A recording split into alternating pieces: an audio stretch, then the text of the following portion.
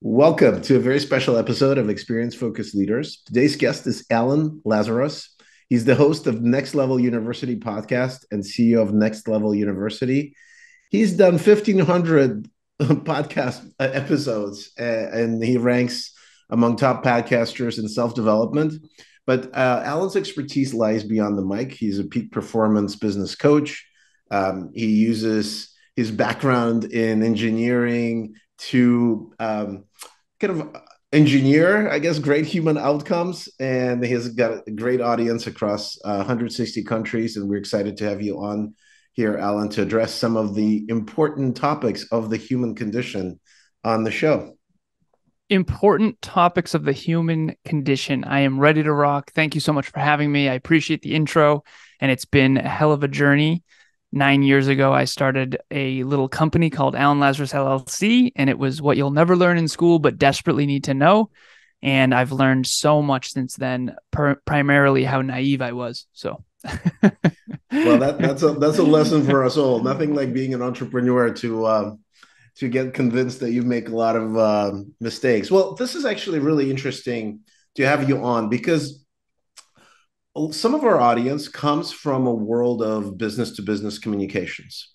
Mm-hmm. And when we use these words, we sort of forget that there are people on the side of both companies.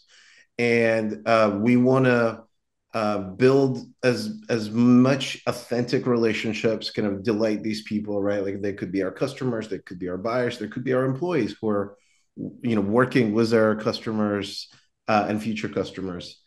And somehow I think the language of business, sometimes at work, just gets caught up in a sort of almost dehumanizing mode. And part of it is we're playing safe. We're not taking necessarily the risks that we need to. And if we're not fully human, we're not taking the risk. We're not being our best self. I think it sort of impacts the interactions that we have with our key audiences. So you're in the business of helping people unleash their inner best selves, right, and reach their potential. And a lot of it is at work and in demanding fields. So, one of the things that struck me when I was listening some of your other podcasts is the kind of the reference of the book that influenced you, which is the regrets that people have at their deathbed, and the top 5 regrets from somebody who spent was a lot of time was the people who were on their deathbeds, so they had no one to lie to. And I wonder if you could adapt some of those to our professional life, because I think on a human life we can probably could guess what some of those were, but if you could translate which ones of those resonate the most with people when it comes to their career and work.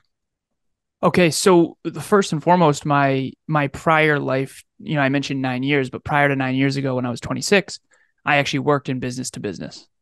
Yeah. So I worked for an industrial automation company called Cognex. It does machine vision systems, and I sold manufacturing and automation equipment into manufacturing facilities all across New England.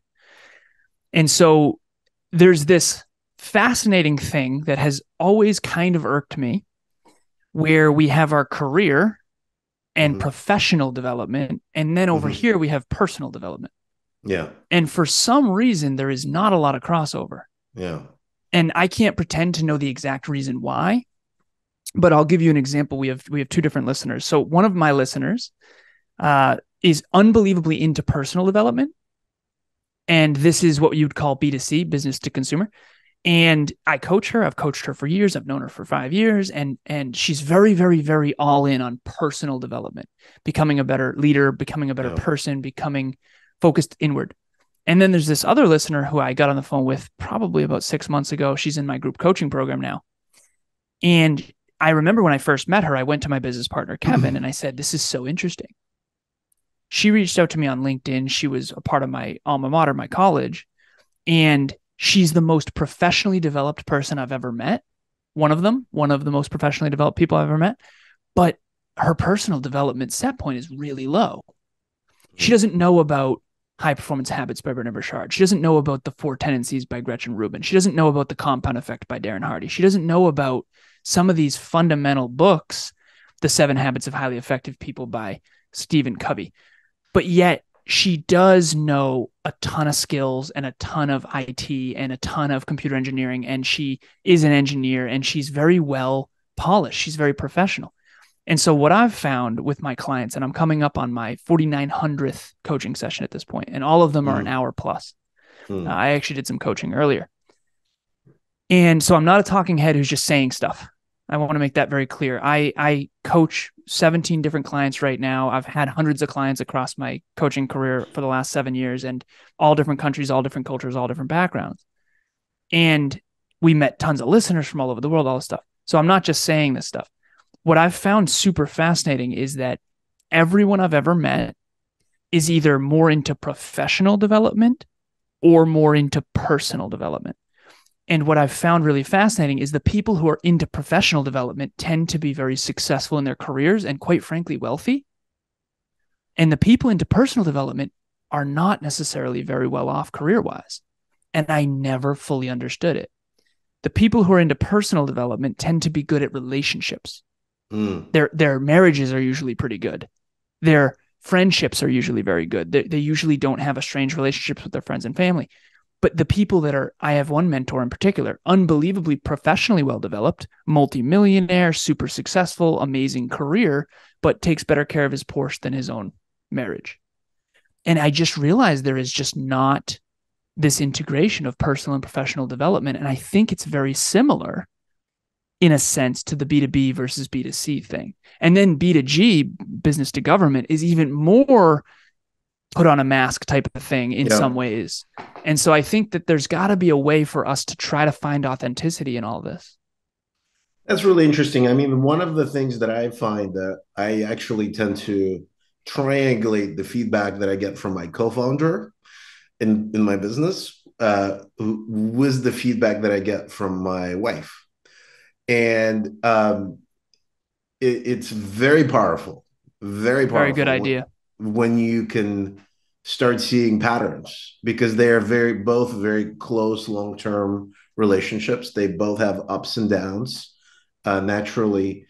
And when you can say, hey, this is really interesting. Under pressure in this environment, I'm acting in this way, and I'm acting in a similar way in another environment. And it's an incredible test. And I think I kind of, it's sad that this is not a connected tissue like you're describing, because to me, actually, if you create an amazing work environment where you really inspire people and you learn, I mean, maybe you learn how to nurture people, maybe you learn how to, kind of help people achieve their full professional potential, you could go bring that home, right? And you could inspire your kids and your surrounding environment, and vice versa. I think being a parent forces you to grow up in a way that being maybe even an entrepreneur doesn't, because I think you feel more in control over a startup, as crazy as that may be, or a high growth company, than you would over, 1-year-old, 2-year-old, or 13-year-old was raging hormones. And it surprises to me that you're finding this, but I could see that the people when they need help, they don't tend to align the two quite as it would be, I think, most impactful. You bring up several awesome points there. The through line that I took from everything you just shared, leadership is a universal craft and principle that can be applied whether you're a parent or a team leader or a CEO. But what I've found fascinating is that we have this idea of, work-life balance, which the 21st century has obviously really changed a lot. Because I think work-life balance, for me, I'm just going to speak very frankly, I think that if you believe work and life are separate, I think you're in trouble. Yeah. Because they're not, and they're becoming increasingly not. I work fully remotely. We don't have a headquarters. We have a 21-person team, and no one's punching a time card. No one is going to a building. And so I have to lead in this really dynamic, EQ heavy technological era of the 21st century where there is no separation really of my work and my life. My intimate partner, Emilia, my girlfriend, love of my life, future wife, she's my business partner on another business we have called we have a podcast called the Conscious Couples Podcast that's built underneath that. And if you want to talk about no separation between work and life, No, no. And this is a fascinating little side tangent, but I thought this was kind of intriguing. I told Emilia, I sat down with her, I said, okay, so what are the percent chances of an American couple, the divorce rates are very high in America, succeeding long term, and the chances are very small. And then what are the chances of a business succeeding long term? And then what are the chances when you combine those? Right. So I said we've taken two of the most challenging things, yeah, and we also plan on being parents as well. So basically, take all of the biggest challenges and do them all together. Well, look, there are a lot of amazing stories on that. Actually, I want this brings me to one of your quotes that really intrigued me. You said, "I do not wish you to have an easy life, but I wish you to have a deeply meaningful one." And I love that. And I think that kind of relates to the sort of balance that you brought up, like, life's the kind of the notion of some sort of life work balance. It also, I think there's this notion of search for happiness, which is sort of the genre of majority of the self-help literature and work. And I think some of the most thoughtful people that do communicate on that topic, they're not talking about happiness in the sense of like, enjoying everything leisurely, loving it, having my Thanksgiving celebration in Hawaii, which you and I clearly aren't, because we're having a chat right now on Thanksgiving. But we are pursuing things that are maybe hard, maybe challenging, but they're deeply meaningful. They're deeply fulfilling. And I think bringing up a family, building a business, tackling a challenging project at work that may have an impact for your organization's success, and so on.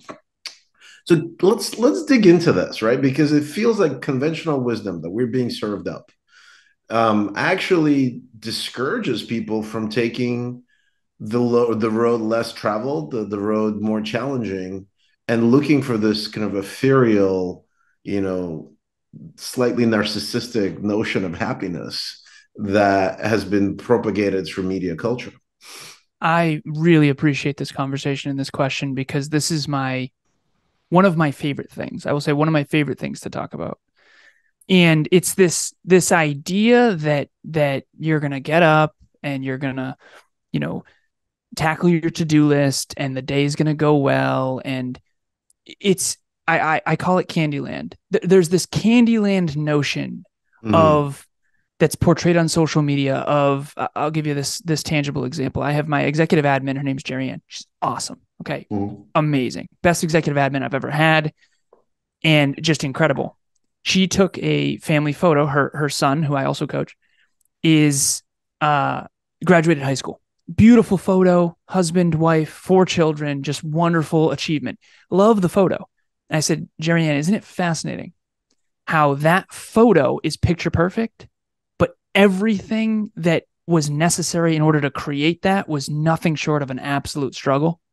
I mean, she has 4 little boys and a husband. So she has 5 boys that she lives with. 5 little boys. And then on top of that, she also kind of takes care of me in some ways as my executive admin, right? So, 5 little boys. Funny. She actually says that sometimes. But anyways, it's this interesting thing on it, particularly these days, where there's these shiny objects that are shown of what happiness is and lifestyle and travel. Yeah. And I just here's what I'm saying. Don't fall for it. Yeah. Everything that is marketed to look better than it really is. And everything worth having of meaning it comes through struggle. And I just think it's against human nature to believe anything other than that. And I grew up, my father passed away when I was 2 years old. I had a stepdad from 3 to 14. He left at 14.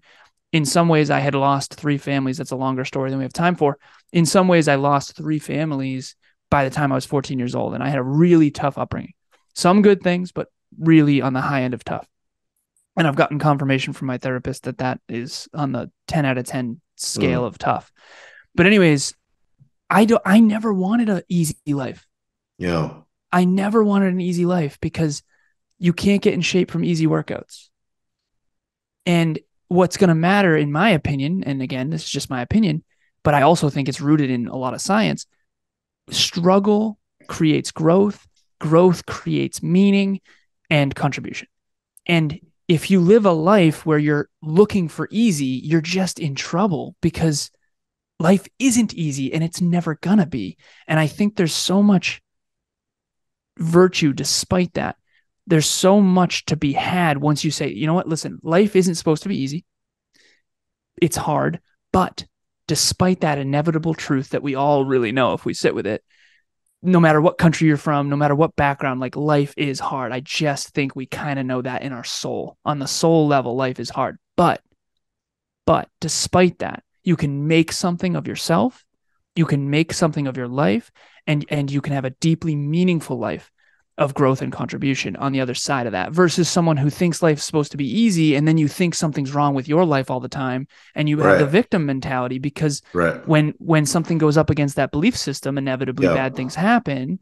You're just always going to feel like something's off or something's wrong, when in reality, nothing's wrong. This is just the human condition. Yeah.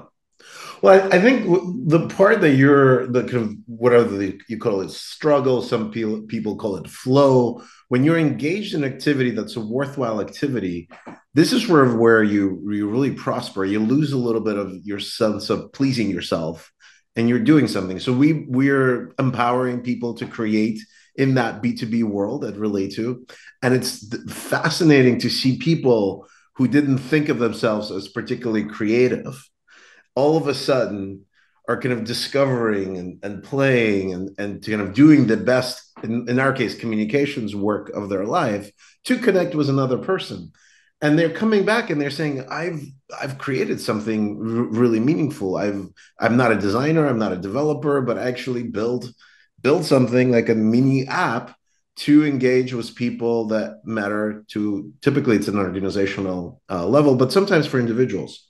And so but it's not easy, right? You need to be motivated to create, right? And even if we make the software easy, the act of creation, the decisions to make, that's forcing something. It's much easier to consume, right? It's much easier to just be like absorbing, be passive, right? But it's not working. Like, we're all overloaded with consumption. Our audience doesn't want to engage if we don't really make them part of the journey. So tell us a little bit about what are you seeing, kind of how do you engage your audience, both kind of digitally and in real life, sort of transformational journeys, right? Like, how do you make it a code journey versus like, oh, here's a monologue of, how smart I am and, everything that I've learned, which I'm sure you could do that, right? But I think you're clearly, much more inclined to interact and co-create with people. I really appreciate that. I can tell that you've done your research. I can tell that you've looked into some of the work, and I that means so much to me. So thank you for that. When it comes to the analogy I use, so our whole brand is Next Level. So Next Level University, we have nextleveluniverse.com.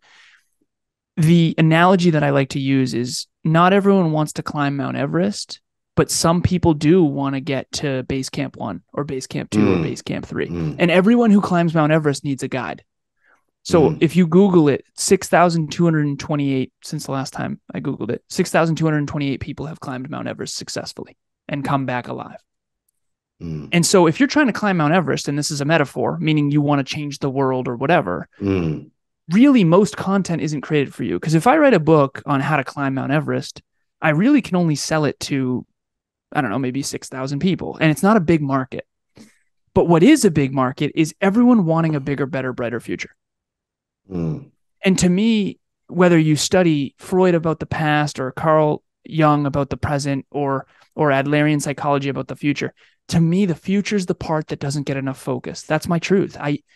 Some people are so focused on enjoying the moment that they aren't willing to go through the struggle. Climbing Mount Everest, you don't climb Mount Everest for fun.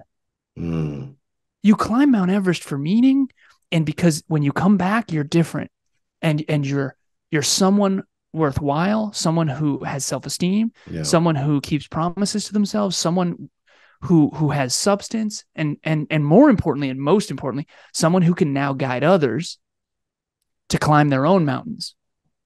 And so I'm only 35. I look 15. So if you're on video, you're like, how is he 35? But I'm 35 now. And as I get older and older and older, my birthday was last week, I start to realize that the purpose of the climb is growth. And then the lessons that you learn on the climb, particularly when you're helping people grow along the way, it exponentially increases how much you can help people. And I'm never going to, I say this to my team often, I'm never, ever going to do anything or share anything that I'm not currently doing. So I do habit tracking. We have an app that does habit tracking. Me and my team all do habit tracking. I think your background might have just shifted, but we'll keep I've shifted it because I think we're getting into the evening time here. So I've shifted. Oh, But okay. so on the habit tracking, sorry to interrupt you. Okay. Yeah. So as someone who the through line of that was, I will never, and I told this to my team, I tell this to our listeners, I'm never going to tell you to do something that I haven't already done or am currently doing. I'll never, leading by example is everything. It's just everything to me. The people in the industry that don't lead by example, it's just been heartbreaking because I had so many heroes. I was naive. I came into the self-help space and I thought all these authors were amazing. And pedestal after pedestal after pedestal have just been destroyed because I've met many of them, and behind the scenes, they're not who they say they are. And it is what it is. I think everyone, part of that is me putting them on a pedestal. The other part of that is people are human. The other part of that is some people are quite frankly full of it. Absolute scam artists. And that is just a fact. Now, to answer your original question about how I engage my audience, number one, leading by example. I'll give you an example. So we started a fit challenge. I'm on my 633rd day of exercise, and I post every single day #NLU fit pick. And so we don't just talk about health, wealth, and love on the podcast. We have a challenge that you can join, and you can share your daily posts in the gym for accountability. Right. And so what we're optimizing for is engagement. What we're optimizing for is, hey, reach out. Hey, email me. Hey, let's get on the phone. I've met more of my listeners. I've met hundreds of my listeners on Zoom, one-on-one. Most of my team members are listeners that I met years ago. So they're bought in. So on that note, Alan, as we're wrapping up, how can people meet you? What's the best way to connect? So to that point, that was a perfect segue. That wasn't planned, by the way. So Alan at nextleveluniverse.com. If you want to know anything about me, nextleveluniverse.com is the place to go. We have a podcast called Next Level University. And then if you want to reach out, just say, email Alan at nextleveluniverse.com, ALAN at nextleveluniverse.com. And it's spelled just like it sounds. Just make sure that when you email me, you say, hey, I saw you or heard you on this show. That way I know it's not spam. And I know that it's, because I get a lot of emails. I'm sure everyone does. And, some people randomly trying to say, hey, can we do your video clips or can we do your audios or whatever? So just make sure you provide context when you email me, and I'm going to email you back. I can guarantee you that. Amazing. Alan, thank you so much for joining us. You are so very welcome. Thank you for having me. I appreciate the conversation so much, in fact, that I am now late. Yeah.